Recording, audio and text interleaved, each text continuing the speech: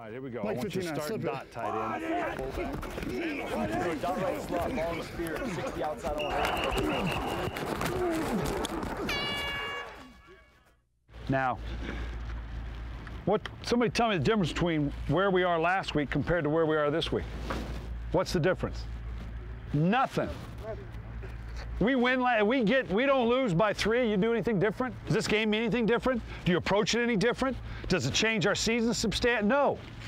God, everybody's acting like on the outside, and I know it filters down, like the world's come to an end because we lost a 3-point game. Well, last year you did. You know where we were last year after 4 games?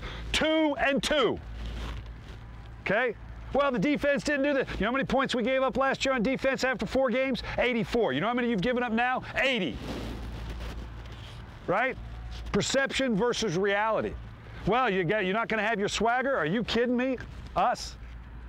You have one bad game, all of a sudden that's gone? That's because they don't understand, guys. That's because they don't understand.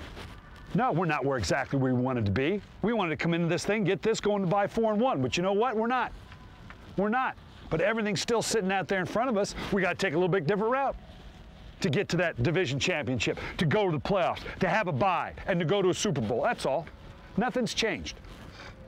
And you've got to have that same attitude. I don't give a rat's defense, you've been hearing it on the offensive side for a while, and now you got to live it. I don't give a rat's where we rank offensively in passing, as long as we're winning, right? As long as it's a combination win. I don't give a rat's where we're ranked defensively. I really don't. Because you know what? Don't get any points for it, and nobody here gets any money for it, right? All at the end of the day, it's how do you produce? What's the score? What's the score at the end of the day? Do we get where we want to go? And they can all down their pants and decide that this means that, and that's because they don't know. All right? That ought to half piss you off. This is a team. Now, what's the difference between Washington and Kansas City? Kansas City's 1-3, and they're feeling like they're ready to go to the Super Bowl. Washington's 1-3, but they won the one back to the beginning of the season. They lost 3 in a row, and now Joe Gibbs can't coach. Bullshit. Man's got 3 Super Bowls. Nothing has changed. Not the way we prepare, not the focus, not the confidence, not the swagger. You gonna quit dancing? Huh? One game, you gonna quit dancing? Hell no. And I'm always gonna be an arrogant. You don't have to worry about that. So we're not backing off. We had a setback, a 3-point setback. Honestly, it should have been a damn rat killer, but you wouldn't blink. And it was a 3. How many did we lose to them last year? 7. What's the difference? Nothing. A loss is a loss, a win's a win. We're 2-2. We're going to get to 3-2, and we're going to come out and get everything we want. But it doesn't just happen, okay? Get a good break. Still got to work on that language. It's coming. Not really. I'm working on it. You have some weeks that are better. I'm working on it. Damn. Anyway, I'm going to call your mom, and I'll see if I can get her. Yeah, no, I think I've given up on her not smoking, and she's given up on me not swearing. Not anymore. Here, I can take care of that real quick. The man is definitely good. We'll see how that pep talk worked, if it worked or not. And we're joined by Brian Billick next in the studio. Stick around. Ravens Wired continues. Get the ball! Get the ball! Get the ball, Henry! Yes! Yes! Welcome back to Ravens Wired, everybody. The Ravens had a short week of practice after playing on Monday Night Football. Just 5 days to get ready for the Redskins. We're joined now by Ravens head coach Brian Billick. Thanks for being here with us. We saw your clip and we saw your pep talk. You're good. You had me wanting to tackle some people after that speech. Is that a hard thing to do, to turn around a team that's down? It depends on the team, and not with this team. You know, this team's been together for a while, and they've heard about every speech that I have to give. But all you can really do as a coach as you progress through the week is try to bring some key focus, to try to hit as best you can the high points of what you think they're thinking about, what's important, so that they keep a focus on what's important. And for those guys last week, it was a tough week after a tough emotional loss to Kansas City, where we just didn't play very well and would like to have played better for the national audience. You knew it had to be, you know, running around in their head just a little bit.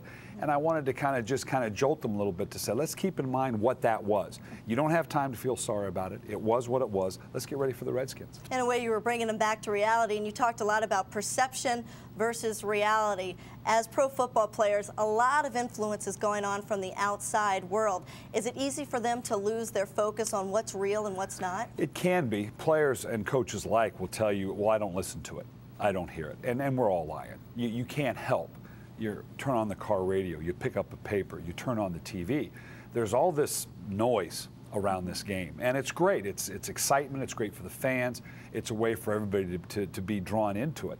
But at the end of the day, it does tend to be noise, and noise can be distracting. And you try to help the players cut through that noise and stay focused on what they have to do.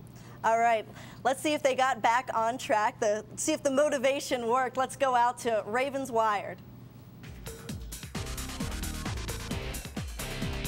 Come on, open and drive, just like we've been doing. Just like we've been doing. Set us up now, set us up.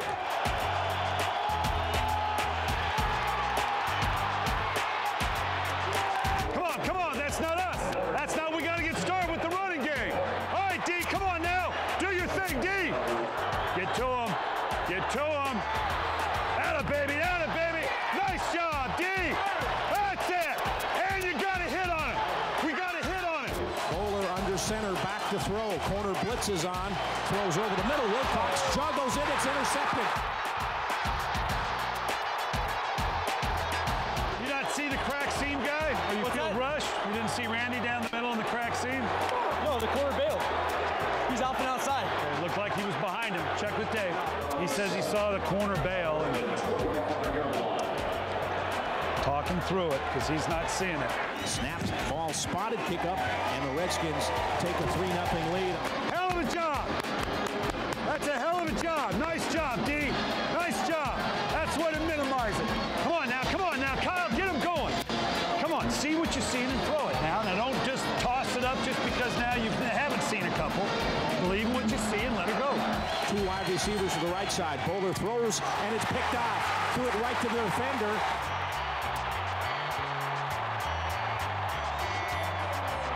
Hands it off, fakes to Portis. Brunell rolling to his left. Nobody out there. Now some pressure. Throws. It's caught. Touchdown. Come on, we got to find out what we're made of. They haven't pissed a drop, and we give them 10 points. Damn it, we've got to be better than this.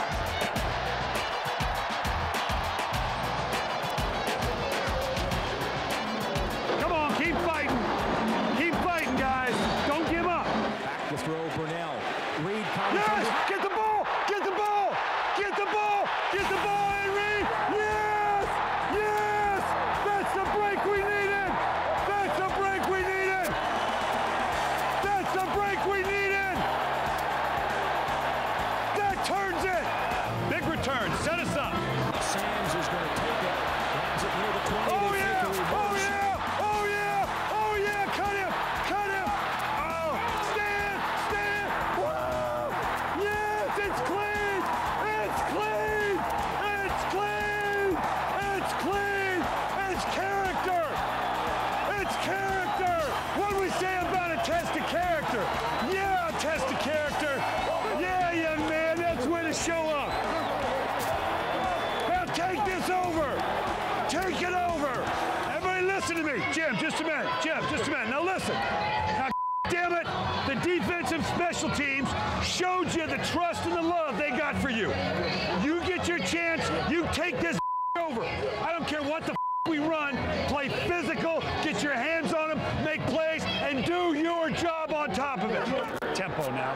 Boy, if we drive down here, man, change the season. Redskins showing blitz, handoff Jamal. He popped. Go, Jamal! Go, Jamal! Go, Jamal! Go, Jamal! Field goal chewed match.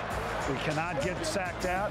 Zastadil to hold from the right side. The kick is up, and it is good. That's a drive! That's a hell of a drive! That's a hell of a drive! That's a hell of a drive, Casey. That's character drive there, Alan. Use the whole clock. And Kyle Bowler takes a knee. Hey!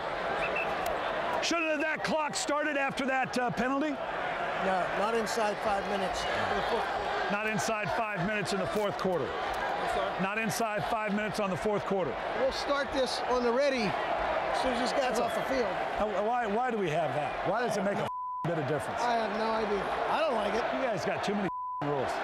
They're making it more complicated. Yeah. But what if it's a Monday night versus a Saturday game? But if you're going north as opposed to south? I have no idea. I mean, shouldn't that matter? You know what? I think a lot of it has to do with the mood. Yeah. All right, Joe. Thank you. What do I say when I left at halftime? It's all about trust. It's all about trust. Now, I got a special game ball under special circumstance for one reason. Goes to Jamal Lewis, and it's to remind him we're going to be here when he gets back. Okay?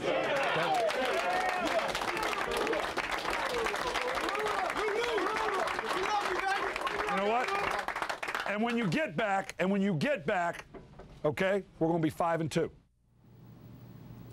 The Ravens now 3-2 after that win, and they have those bragging rights for a few years now. They don't face the Redskins again till 2008. Now, the last thing you talked about was Jamal Lewis. What kind of character has he showed you through this whole ordeal? Well, I don't know that anybody can fully appreciate it unless they've been through it. The type of focus it takes to go about doing your job in a very intense environment like we have in the NFL, dealing with all the circumstances he's dealt with. He's done this for quite a while, and it's all come to head in the last week or so. You can imagine all the things that were running around in his mind to then have to prepare to go on the national stage, not just another Sunday game, that's big enough, but to go on a Sunday night game. And at one point during the game or at any point, every camera is going to be on him. Everybody's talking about that circumstance. To show that kind of resiliency, I think, says a lot about Jamal. And he handled it well, struggled a little in the first half, and the second half ran for 97 yards. A good way for him to go out. Good physical. Wanted to take the game over, had a chance to help take the game over offensively. And once he gets going like that, the linemen feed off him, he feeds off the linemen. It's kind of fun to watch. Now, obviously, a big switch from the first half to the second half. What did you say in the locker room? You know, it's really the motivational things in the locker room are overdone. It's really the players trusting one another, recognizing how we gave them the 10 points and how we could get that back, believing in themselves, and that's all it really is to, again, bring focus to the situation and what it is that you need to get done. Now, you use the word trust a lot, and I think that's interesting because you said in the clip the defense and special teams did their job, and you told the offense, appreciate the trust they have in you and go out and do your job. Why is trust so important? Is it easy to blame the offense or the defense when something's not breaking down? Absolutely. Everything about you, everything about the outward circumstances, whether it's fans or media. You know, we're a country that needs a scapegoat. We're a country that needs to say, this is the person responsible. We have to assess blame. And it's just inherent in what we do. And if you allow it to creep into a team environment, then it can destroy you. And it will happen the entire season. There's going to be ups, there's going to be downs. There's a lot of vested self-interest. How does this apply? Does this apply to me? And a lot of times you have to ask players to forego their personal circumstance for the good of the team, maybe make some of those sacrifices, and there has to be trust that you're going to do that. All right, now you guys have the bye week this week, but you don't have a week off. You're getting ready for Buffalo.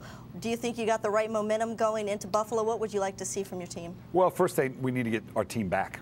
We need to get some guys back that have been gone for the last 3 and 4 weeks, getting Travis Taylor back, getting Todd Heap back, getting Mike Flynn back, now getting what appears to be a very healthy Deion Sanders back, which is a huge plus. The byes come at a good time for us. We don't want to lose the momentum, but it's good that we have this time. And to try to keep that momentum, obviously at home against Buffalo, we've got to come out with the kind of intensity that we're capable of, and then go on the road against a very good Philadelphia team. All right, we look forward to having all the starters, or some of the starters back, and as you go into Buffalo, thanks a lot for being here with us, Brian. We really appreciate it.